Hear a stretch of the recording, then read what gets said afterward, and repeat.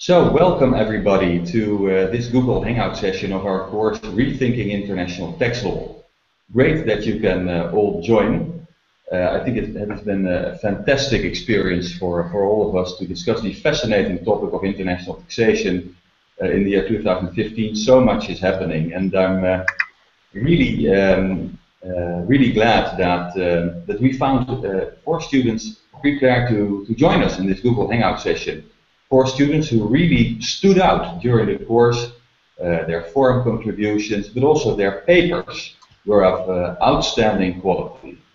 So I'm extremely happy to welcome today Scott Lang, Benjamin Poo, Lucas Carvalho and Lisanne Bergwerf to discuss with us today the topic of ethical aspects of tax planning. So what we're going to do, we're going to reflect also especially on module 6 of our course, ethical aspects of tax planning, the normative viewpoint. What should actually change in the future? The behavior of companies, perhaps the behavior of states. Well, before we really get starting with our conversation, may I ask everybody to introduce themselves briefly, and may I start with you, Scott? Hi, well, thank you for the invitation to the chat, and I enjoyed the course. Briefly, I'm in Toronto, Canada, and I guess my introduction to the topic of taxation was via my master's degree here in Toronto, in which I had an opportunity to approach it from a very different perspective, I think, that occurs in the mainstream, and I was hoping to be able to talk about that a little bit today. So I don't work in the tax industry. I pay taxes, and I do have an interest in the subject. So I guess that's my basic introduction. Thanks a lot for your introduction. And you're from North America, from Canada. So that's great. Correct. Well, let's move a little bit east. Perhaps you can put yourself on mute again. Let's move a little bit east to Malaysia. Benjamin. Yeah, hi everybody. Good, either good evening or good afternoon. I'm actually a tax lawyer from Malaysia. I did my PhD in tax law from Washington Institute of US, and I'm also a chartered accountant, having my practice in Malaysia, dealing with most of the tax issues, and also litigate some of the cases in our court. So I'm very grateful. Leiden has actually made a significant so-called contribution. I mean, to all the worldwide international society, international community, and there is a causes coming to Malaysia, with Malaysia government, Leiden with Malaysia government is going to conduct a executive, I think, certificates in international taxation. This is a very good movement to equip Malaysia to understand more about international taxation. That's my introduction. Thank you very much, Ben. And great that you can join us all the way from Malaysia. If you put yourself on mute again, then we can go to South America, to Brazil. Lucas Carvalho, welcome. Hi, hello, my name is Lucas Carvalho. It's a pleasure to be here in this hangout. I am a tax lawyer here in Brazil, and I studied in the LLM in international taxation in New York University in the United States, and also executive MBA in China and MBA in Brazil, and it's a long story, but it's a pleasure to be a part of this course. it was amazing going through the materials and being able to discuss issues of international taxation with people from all around the world, with different perspectives, from different backgrounds, some of them favorable to tax authorities, some of them not favorable, some of them discussing the ethical aspects, some of them discussing just the formal aspects of tax planning. It was absolutely amazing. The opportunity was great. And I just love to write on the subject of international taxation and discuss new and current issues like the BEPS project and so on. So that's my introduction. Thank you very much, Lucas. Great that you can join us. And finally, from Europe, from the Netherlands, is joining us Lisanne Bergwerf. Lisanne, hello, good afternoon. Yes. Thank you very much for this invitation. I'm Lisanne Bergwerf, and I study tax law at Leiden University, and I'm currently in my master's. And next to this, I'm a working student in the field of international taxation at a big law firm in Amsterdam. And that's my introduction. Thanks a lot, Lisanne. Great that you're here. Great experience, and also students from Leiden University are joining us in this course. So I think if I look back on all the introductions, we actually have quite a diverse variety of participants, namely from 4 different continents, and also with different levels of experience. So a tax law student, a few people with very much experience in the area of international taxation, but also Scott from Canada, who does not have, who is not working already in the field of international tax law. But you know, Scott, perhaps after this course, new opportunities might be open for you, because you are obviously now an international tax law expert. So that's serious. Perhaps we can start by asking you what is in your personal, what is your personal view, and perhaps also the view of your fellow countrymen, the opinion about, well, ethical aspects of tax planning by companies, the role of states. What views can you share with us? Well, it's not a big issue, I think, in terms of headlines in the news. I think it flies under the radar, as it does likely in most areas of the world. I think most people consider it to be very dry, as people have mentioned here, and it's not very exciting as far as a news item. The official tax rate has been dropping fairly steadily in Canada over different governments, over the Liberal government and the Conservative government, which has been in power federally for quite a few years now. So that trend is continuing from center right through to the right. We had a province recently that was traditionally conservative that recently elected a provincial government which is more socialist, has a socialist history, and they've announced recently that they're going to be hiking corporate tax rates in that province. So I think largely ethics really depends on the side of the ideological line that you're on, and I think that really speaks to what I recognize and what I really wanted to talk about today, which is the nature of the scientific value or inquiry that goes into this topic. And I don't want to take anything off track or anything, so if you're open to hearing more about that, I mean, I can talk more about the ethics if you like. But I was kind of hoping to participate in a little bit of a discussion on that.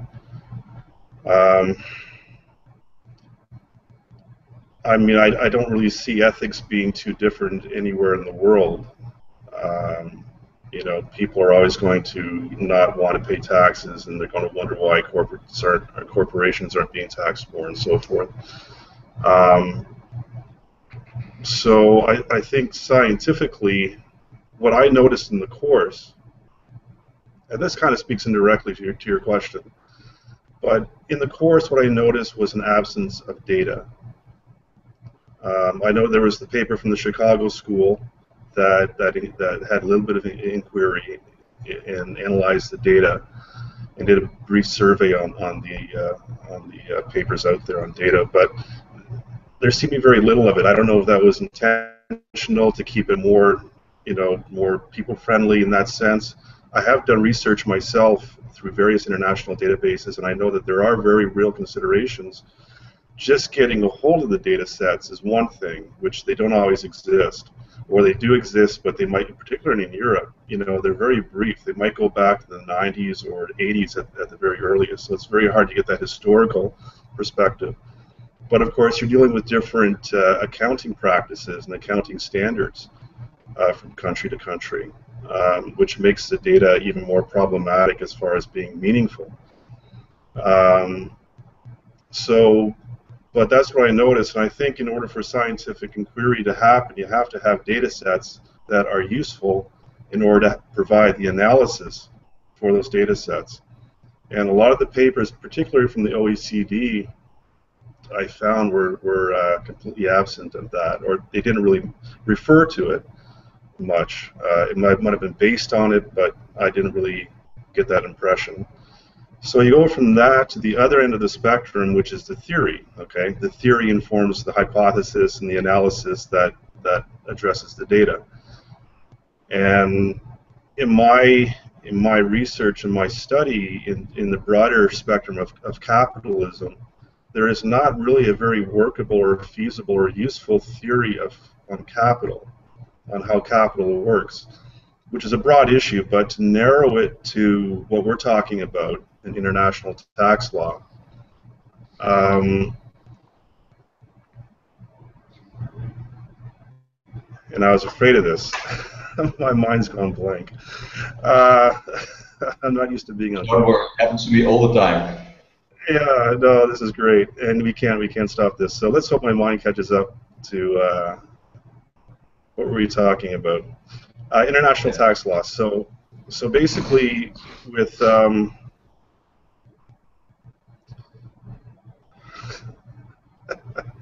blank again. Well, if I can come back to your point about the scientific data, if you put yourself on mute for a while, or perhaps for 1 minute, then the camera won't flip around. So you're very right, of course, to point this out, because I think there is a lack of data, and in fact it is one of the action points of the OECD's BEPS action plan to come up with more data. I think one of the problems is in collecting data is you have to know what is it that you are measuring. Where should taxes have to be paid? And that, of course, depends on the rules which are there. And I mean, if that is not really clear, what kind of rules should we have? What should have been the reality? Where should the taxes have been paid in comparison with where they actually have been paid? That is very difficult if you don't have the a clear picture of what the rules try to achieve in the first place. Sure. If I could just, I think I might have regained my train of thought. I think you're correct, obviously, and you're dealing with it from a more, I guess, policy perspective. You need to enact policy and so forth, and how you engage with this in very practical means. For example, I think what I took from this course is that there's very much a what you might call a Newtonian relation expressed between corporations and governments. Okay, so they're always clashing with each other. Corporations are always antagonistic towards governments and so forth, and you kind of get that sense. Of course, we also pointed out in the course that there is tax competition. So not only between tax havens, but between G7 countries that are trying to attract corporations. So they're not always clashing with each other, but definitely in terms of hiding taxes, they are. I guess I would suggest perhaps a more nuanced approach as to what corporations, in other words, from the perspective that I'm kind of looking at it from, is more of a differential perspective in which corporations are in competition with each other. And corporations, particularly dominant capital, global capital, capital that exists in the oligarchy of the particular markets or industries. They can set the prices and work with governments so as to exclude competitors and exclude, the broader base of corporations within their market from competition in the higher oligarchy that determines how the market is run. So that's a huge topic. So I guess what I'm trying to say briefly, I'm trying to summarize here as I go, but I think in order for ethics and fairness to come into the picture, you really need to have a strong scientific base, a data-driven base that has strong analysis and that has a useful theory. And I'm somewhat, I don't think that really exists. And until that can really take place, we're really going to be kind of, skirting around the main issues and not being as effective as we would like to be in terms of fairness. It's a huge issue, and I think we could all talk for hours and hours on our own little, experiences and so forth. So I'll have to leave it at that. Well, thanks a lot, Scott. I think these are some excellent points, and I couldn't agree with you more that we need more reliable data to give the policy discussion also more firm ground and not only a text theoretical perspective. Ben, if I can go to the east, to Malaysia, what would be the view in your country and perhaps more widely in your region about the question of ethical aspects of tax planning and perhaps some of the stuff Scott has been talking about?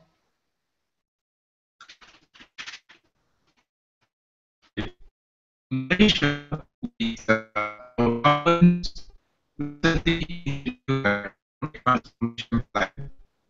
and is quite successful.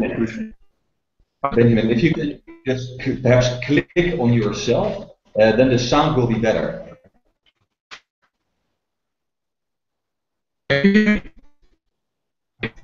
Yeah, I've lost video and sound.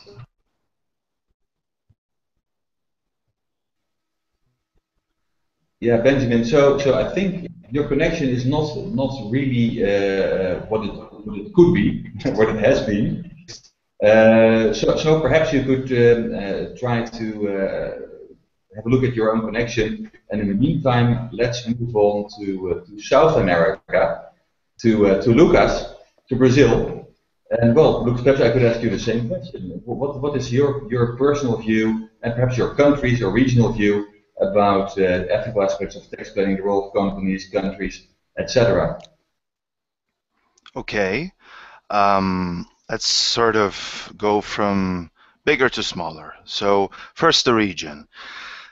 In Latin America, and you might know this, Latin America is largely a civil law part of the world. So in civil law countries, what you usually find is that general anti-avoidance rules or concepts of economic substance and even beneficial ownership, these concepts, which are very common to countries of common law background, are a bit foreign, no pun intended, but foreign in terms of civil law countries. So, for example, in Brazil, we don't have a general anti-avoidance rule. We have one that works as a general anti-avoidance rule, but it's really not one, and it's used by tax authorities as that because they just love the idea of having more power in their hands. That's basically how it works. And that's just the general regional concept. Also, in terms of the perspective of civil law countries of tax planning or international tax planning, you have to also remind yourself that the vast majority of countries in Latin America are still countries that are going through some rough patches in economic progress. So you don't have many economic powers or big countries in Latin America. You have Brazil and you have Chile going through a pretty rocky road at the moment, and that's basically, you have opportunities in other countries, but you know, we don't have in Latin America many representatives of the G8, the G20. It's not well known for its economic prowess. So because of that, international taxation is still a concept that is being slowly digested by tax authorities, mostly because they haven't seen that many transactions that have taken place, you know, with international cross-border mergers and acquisitions. As I was saying to Benjamin before the Hangout started, I just would like to repeat to everyone that if your country hasn't faced these issues in the past, be aware that with the BEPS project and the growing concern for international tax planning, these issues will reach the shores of your country sooner or later. So it's going to happen, and it's interesting that everyone starts discussing these issues in a group so wide, so big as this one, because it's going to help us all. Now, my own perspective, in just talking a little bit about Brazil, but my own perspective, tax authorities love the idea of ethical tax planning because they can shame corporate taxpayers into paying more taxes. So that's a wonderful way, and a sort of response to Scott's concerns that, you know, ethics is very interesting when it's the neighbor's ethics, but not my own. It's the thing that Brazilian corporations have to deal with all the time is tax authorities saying, and that's the truth in any country that you research that is going through international tax issues, they're going to say, well, the law says that this is how I should proceed, and that's exactly what I'm doing. And then you're going to say, well, but you know, you're not respecting the spirit of the law, or you're abusing the law, you're abusing the treaty, and because you're doing that, I'm going to create this scenario, this different form of calculation of taxes, which coincidentally results in more taxes for me. So it's usually that's the way that happens, and Brazil loves it. Actually, that's the subject of another of my papers, which is a lot of countries, a lot of emerging countries, emerging economies are just loving the BEPS project because they have international support to change their tax system and collect more taxes. They love that. The only question is, will there be any corporations to tax at the end of the day after the BEPS project is over? And then you have to assign value to countries that have better tax systems than your own. Brazilian corporate tax system today, the corporate tax rate is 34%, and that's only the corporate income tax. If you factor in all the taxes on revenue, you get to around 45%. So it's a huge tax burden compared to many countries. And if you move to countries that don't have that, you know, that high of a tax rate, then that's a problem. My own perspective is, I think that factoring ethics into tax planning can be useful at times if you are facing some transactions that have absolutely no economic substance at all. If you're facing extremes, then ethics can come into play. So sometimes that's a problem that is also faced, and I think that you and your countries may have seen that, which is many cases that get decided by courts on international tax planning deal with the most extreme cases known to man. So what happens is you have a transaction that it's a merger acquisition that takes place in the course of a day, companies liquidating and then becoming different companies in the course of one day.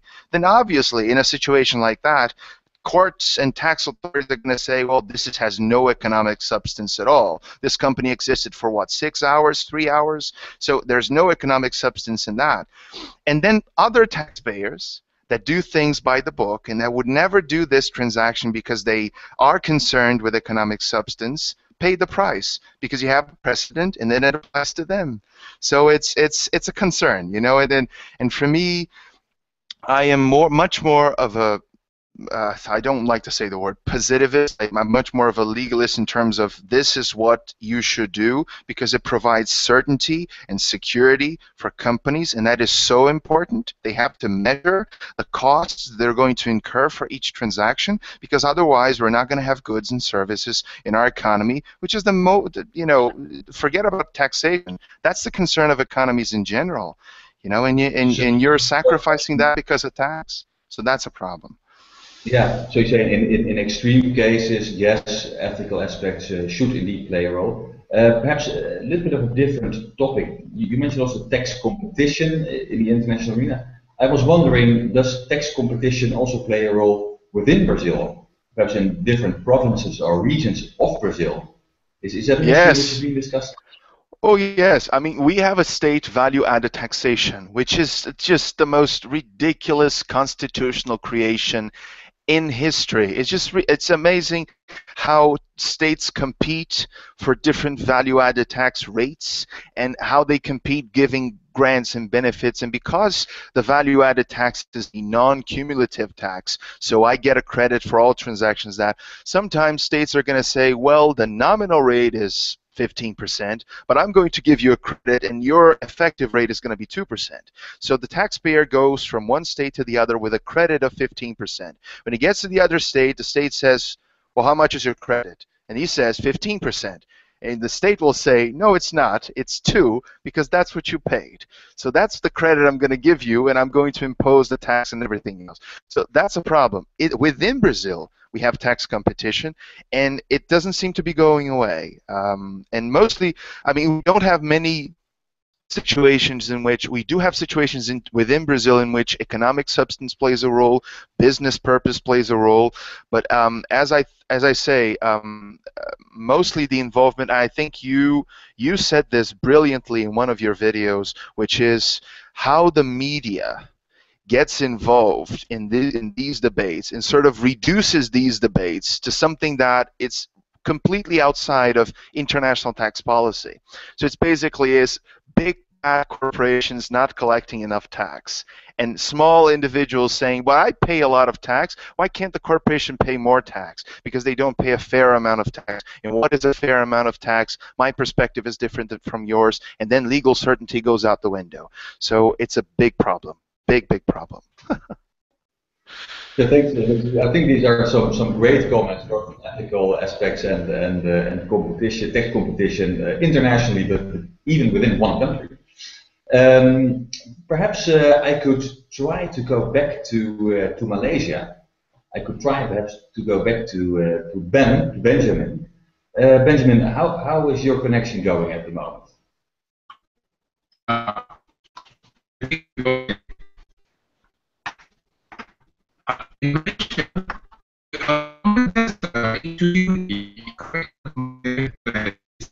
Benjamin, can I interrupt you? It's not. Perhaps you could try to log out and to log in again. Perhaps that is an idea to go forward, because your connection is not. Perhaps you just have to renew it, or what? Or shut down your program and restart it. Perhaps if you can try it, then we can go to well, to Europe, actually, to the Netherlands, to Lisanne. Lisanne, I'm afraid that our country is known internationally, yeah, for tax competition, yeah, and for one opportunity for tax planning. Is there any debate in Europe and specifically in the Netherlands on this issue? Yeah, there is. The Dutch think that, well, they are of the opinion that tax evasion and avoidance is a big problem and needs a worldwide approach. The Netherlands is one of the countries who has worked hard with all the other countries on the BEPS project. And in certain areas, the Dutch are taking the lead. The Dutch have worked on their substance requirements and exchange of information. And they are renegotiating with a lot of developing countries in order to avoid treaty shopping. They are renegotiating their tax treaties. And besides, the Dutch are actively involved with the common reporting standard. The early adapters group is going to implement this standard first, and the Netherlands are part of this group. And as you said, the Dutch economy has always focused on international trade, and they want to have a competing tax system. But they support all the initiatives of the OECD and the European Union, but they are a bit critical sometimes. For instance, it took a while to reach consensus with the European Union on the amendment on the Parent Subsidiary Directive, and the main reason was that they thought that the proposed GAR could conflict with European case law, especially with category swaps. And yeah, my personal opinion is that I agree with the Netherlands that tax evasion and avoidance is a worldwide problem and that it should be tackled. I think that companies should contribute to the economy by paying taxes and that they must pay their so-called fair share. But it's very hard to define what a fair share is or should be. It depends very much from how you look at it, and the BEPS action plan and European case law are providing us with some guidance on what is allowed and what should be defined as wholly artificial. But the definition of wholly artificial, which is given in Cadbury's webs, yeah, they can give some guidance on the question whether there are enough economic reasons, but it can be argued that those economic reasons are not enough to contribute with a fair share. I think there should be a bit more guidance on this topic. Maybe it's a good idea to introduce a code of conduct or something, so there is a bit of legal certainty, and that's very important in this discussion. And if you're speaking about a code of conduct, would it be a code of conduct for states or for companies? Maybe both. Maybe they can work together on it and just give some guidelines on what a fair share should be. Maybe it's possible to look at the overall effective tax rate, what is reasonable, and if they could determine it per country or worldwide, and a company with a very low effective tax rate has something to explain, I think. So maybe they can give some guidance on it. I think that a country like the Netherlands is always worried that if you speak about soft law and code of conduct, that Netherlands will be the only one applying the code of conduct in the end, and that all the others will continue to engage in tax competition, and the Netherlands is the losing state. What do you think of that argument? Yeah, I think they have an argument, but maybe the European Union can work on this by proposing some hard law on it. So the other European countries at least have to work with it as well, and they do not have a choice. Yeah, perhaps I think next week the European Commission will publish a new action plan. They will probably relaunch their initiative on the harmonization of corporate income tax in Europe.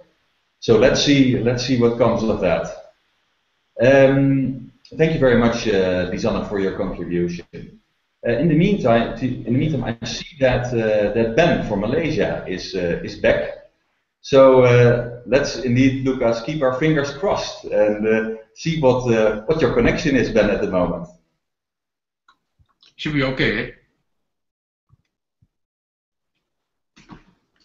So there's a little bit background about Malaysia. Malaysia's actually is following a common law country, and it's influenced by UK, Australia, and New Zealand. And what happened is we have all the so-called anti-tax avoidance, OECD. We are following the guidance, and we are all the necessary so-called the law. But what happened is Malaysia is a developing country. We have the problems of in terms of educating the general public about paying tax. And recently, the government's, our Malaysian government has introduced an economic transformation plan and have spent quite a bit of money in public so-called expenditure. So they are quite aggressive now to actually to actually look for money. So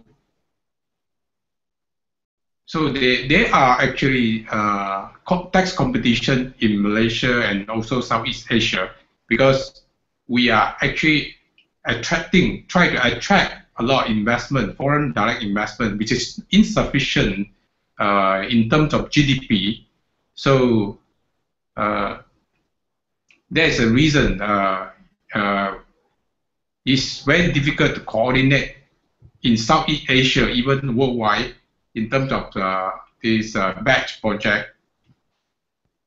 And in terms of ethical aspects of the tax planning, because Malaysia is following common law, and we actually have a very strict interpretation of tax law.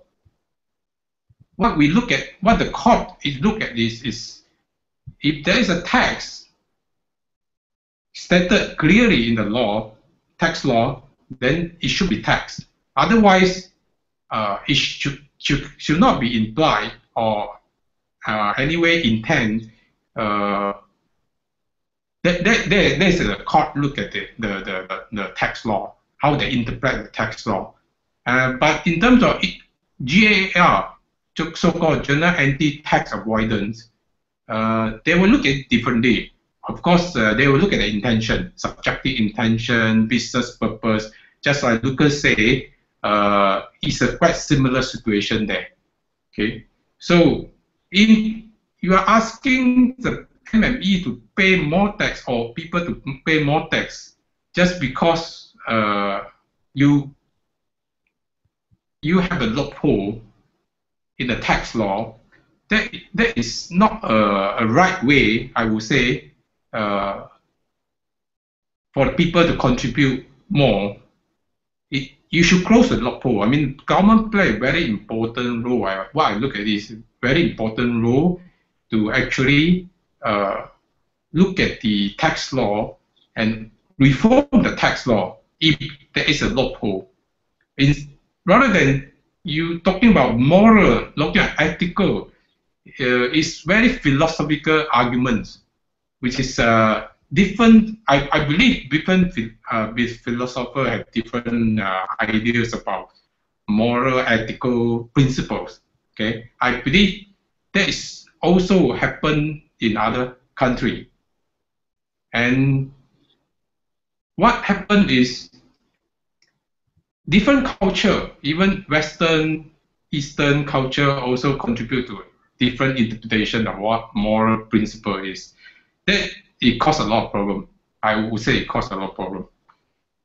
And recently, our government introduced just introduced the goods and service tax.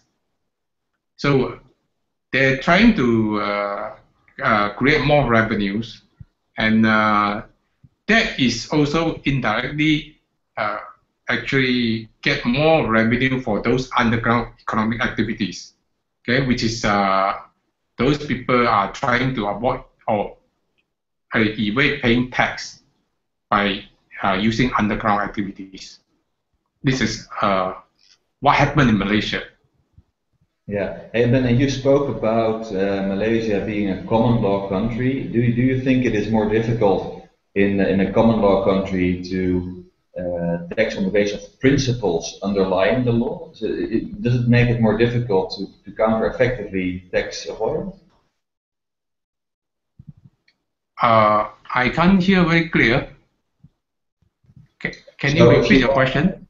Yeah, so if you are a common law country, yes. You follow the rules in the statute quite literally, and you say, I think you've said that either something is in the tax statute and you tax it, or it is not and you don't tax it. So it is not really a principle-based jurisdiction, how it sounds like, but more a rule-based jurisdiction. Does that make it more difficult to fight tax avoidance? Yeah, if the tax law doesn't state there is a tax or right to tax, of course there is more opportunities to do tax avoidance, tax planning. But our Malaysian law, tax law, also have a anti-tax avoidance provision, which is similar like the common law country. And this is just they can use this general tax avoidance provision to strike down whatever so-called the scheme or arrangement which is not in which economic substance, or so-called the they look at the substance rather than the form. This is the final resolution they can go to if they really can look at, if they really look at the scheme fulfill all the so-called the wording of the law, but like you say, the spirit will be lying on this general anti-tax avoidance. And perhaps a final question to you. You also have a country like Singapore in your region. Singapore is known for having a very attractive tax climate. How does the government of Malaysia look at Singapore in this context? Yeah, actually what happened in Malaysia, there are a lot of funds flowing into Singapore because they have a very attractive tax rate, low tax rate. Compared to Malaysia, we have about 25% currently corporate tax rate. They have about effective tax rate is about 17%. I think if you're a startup, it's about 9%. I think 9 to 10%. They have a lot of incentive. And there are a lot of, even I have clients actually move their operation to Singapore, and also a lot of fund actually trying to move out from Malaysia, because Malaysia, they are actually loophole in international tax law, because they don't actually tax foreign income, which is remitted back to Malaysia. So, of course, if foreign Singapore offer a better so-called return, and nowadays Malaysia currency is keep on dropping compared to other Asian currency. That's why a lot of them try to diversify their investment. And Singapore is the best place because it's politically they are quite stable as compared to Malaysia. Thank you very much, Ben, for your comments and insights. Well, we've almost reached the end of this Google Hangout session. Perhaps a last question to be answered in, let's say, 1 minute or so for all of you. And that question would be, how do you think that the BEPS landscape will look like in, let's say, 1 year from now? If you look at your own country or your own region, what would be likely changes perhaps in the near future, the coming year? Have you got any idea about it? What, for example, in Canada, Scott, any predictions of what might happen in the next year?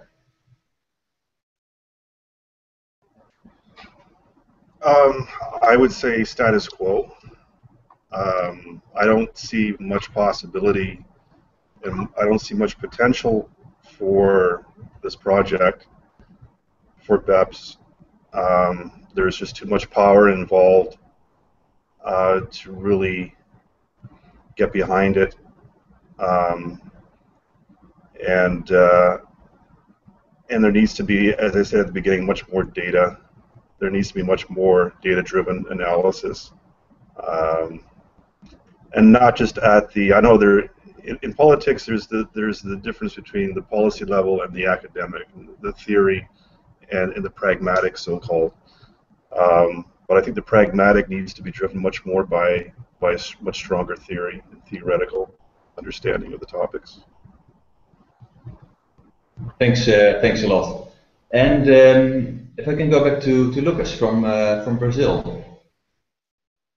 Okay, how I think Brazil is going to react and position itself with regard to the BEPS project in next year.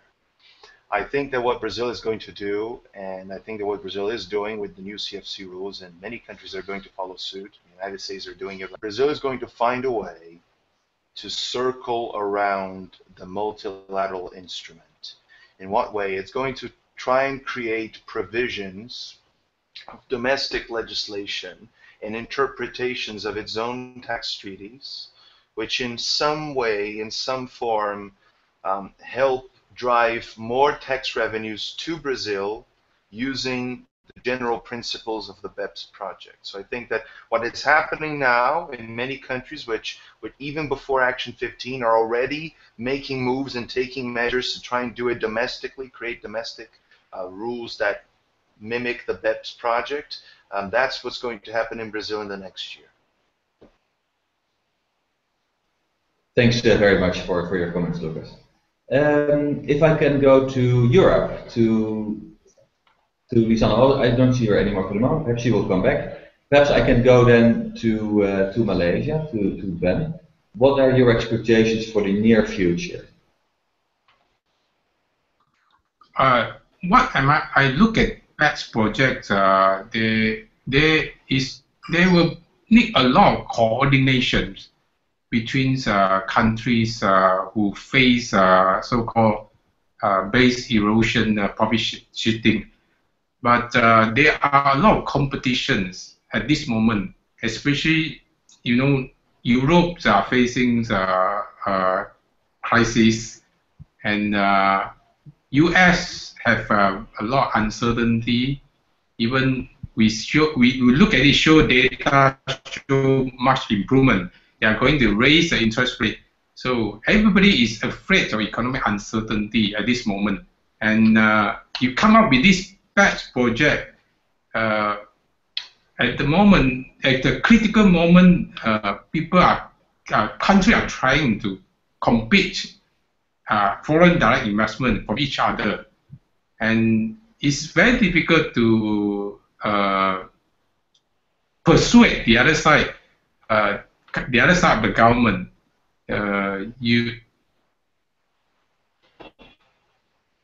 To actually go along with the project if they have different policy decision or policy direction. So I would say this is a big effort. This is not easy. Within 1 year, we don't think there is any much changes, except there is some understanding or general principle which the government may actually use it to actually develop their own local international tax law. And the developing country have different incentive, because they are look at it, base erosion, profit shifting to them may not be a very major issue, because they are trying to attract investment, which is they're trying to create more opportunities such as technology transfer, such as employment. This is, to them, is more important, is it priority, rather than so-called collect more revenue. So indirectly, I would say, in the future, if they collect more, if they can create more employment opportunities or attract more investment, foreign direct investment, of course, they will be able to collect more revenue in the long term, rather than in the short term. So at this moment, I would say this BEPS project is because of the problems of the Western government. What I look at it is a problem of Western government. They have financial difficulties, so they are trying to, of course, trying to raise more revenue for MME. But whether that will be successful is all depend on coordination between the developing and the developed countries.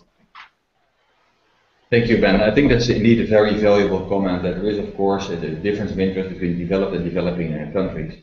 Well, I think this concludes this Google Hangout session. May I ask all of you enormously for your participation. I think we heard some great things, a need for reliable data. We heard some great comments on tax competition internationally, but also within one country, and well, perhaps tax competition will not go away completely, especially when in one country it still exists. Ethical aspects, in any case, in extreme situations, should play a role. That's what we've heard. We've heard a difference in opinion in developing countries and developed countries, common law systems, more continental systems, civil law countries. I think there's some great stuff to think about for the rest of this Saturday, and especially because it's Saturday, it's the weekend. You deserve all the more kudos and credits for your participation in this Google Hangout. I would also like to thank our viewers today. I think this Google Hangout session will also be on YouTube for you to watch again. If you want to, remember to complete your weekly quizzes and also the final exam before the 5th of June 2015 and 2015, and that really completes our course for this Google Hangout session for today. So thanks a lot and enjoy the rest of your weekend. And bye-bye. Thank you. Thank you.